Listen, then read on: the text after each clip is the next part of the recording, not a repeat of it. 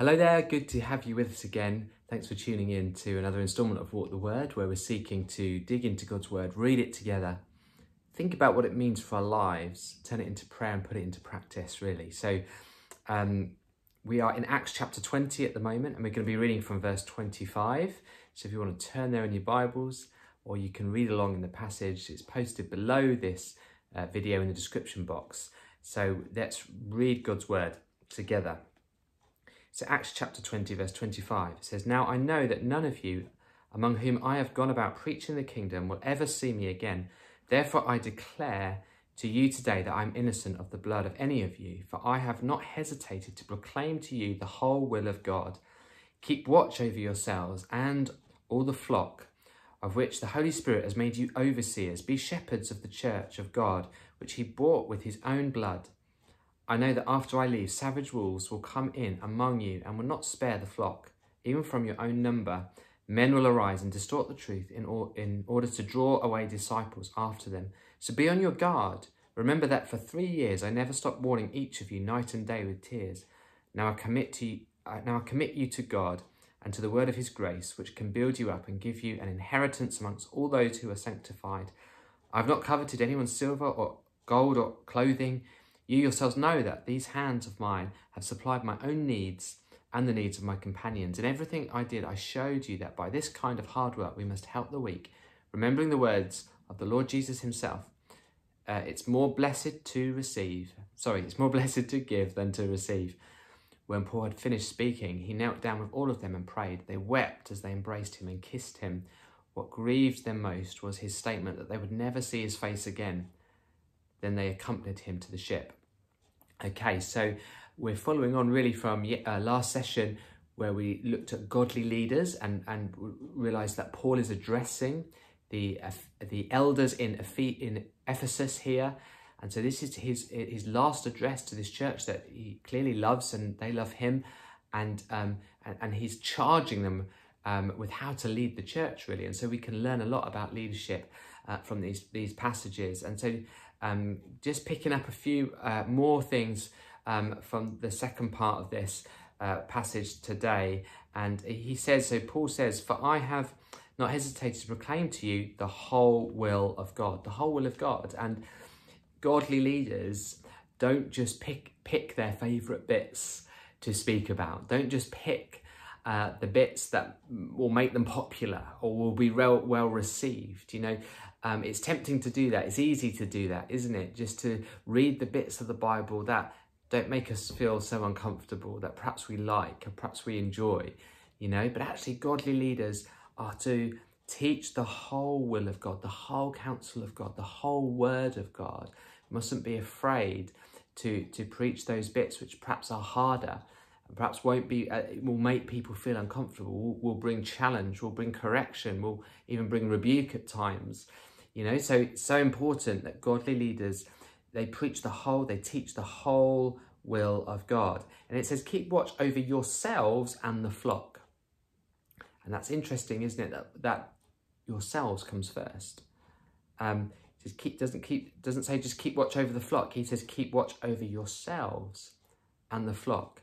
And actually, so many leaders can get so caught up with their responsibility to care for the flock that they forget actually they have a responsibility to care for themselves first, actually.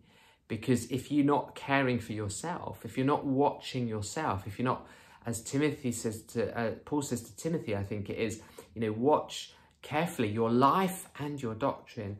You know, so it's not just about what you teach, it's about how you live and how you walk.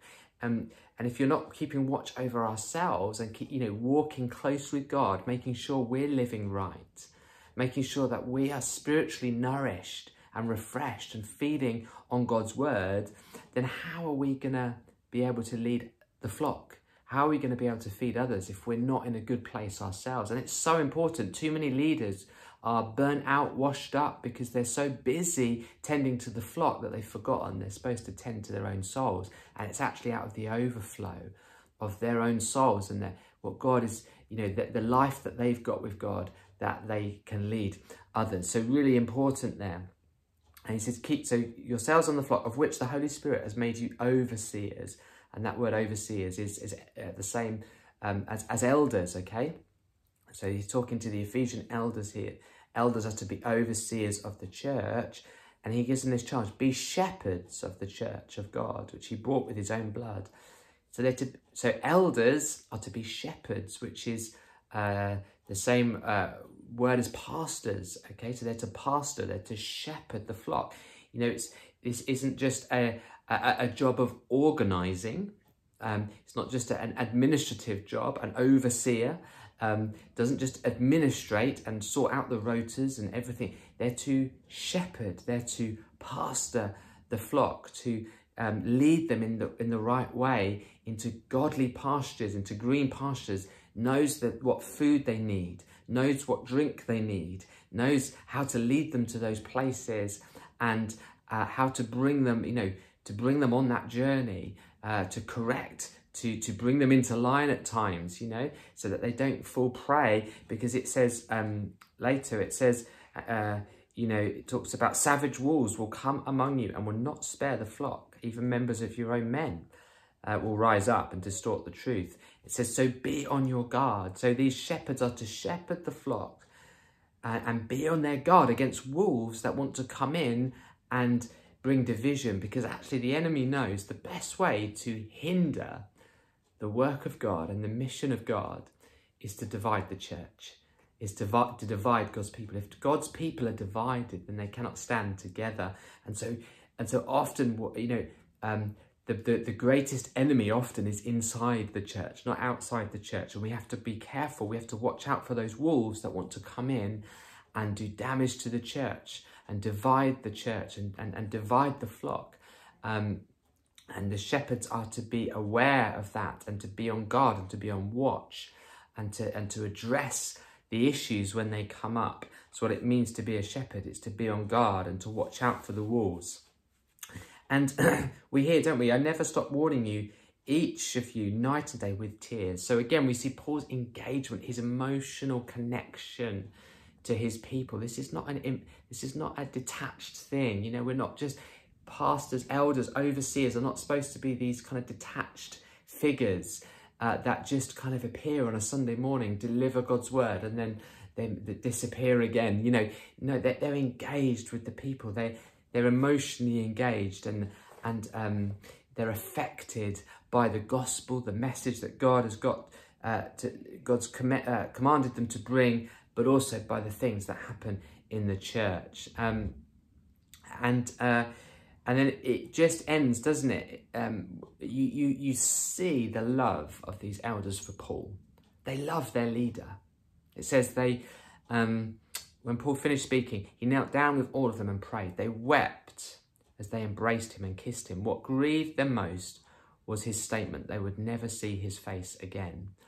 And that you get the sense of the love the people had for their leader. These elders had for Paul, who was their leader, effectively. And it's just a real provocation in this day and age where often leaders are built up and then torn down. And we love to question, criticize, and pull down authority figures, don't we? That's how culture works. Here, these elders love Paul. They are grieved. They weep with him. They're not going to see him again. These are our brothers, okay? These are our brothers and sisters in Christ that God has given to lead us and to help us. And yes, none of us are perfect. Yes, Paul has said, by the grace of God, I am what I am. I was weak. I was the worst of sinners. None of us are perfect. But nonetheless, they love him. And it's just a provocation to us. Do we pray for our leaders? Do we honour our leaders? Do we love our leaders? Do we want the best for them and their families? Just a provocation for us. So just some insights here into how Paul calls the elders in the church to lead. So it's insight for church, those involved in church leaders, but we're all called to lead in our sphere of influence, whether it's in the home, in the family, in the workplace, in business, in all these, in the education, in healthcare, in the arts, in all kinds of ways. We can be examples, we can be leaders. And so I just want to encourage you, read this through again. What does it mean to you? What's God speaking to you about? And turn that into prayer and put it into practice as you seek to influence for God's glory in your environment. Okay, and we'll see you again soon.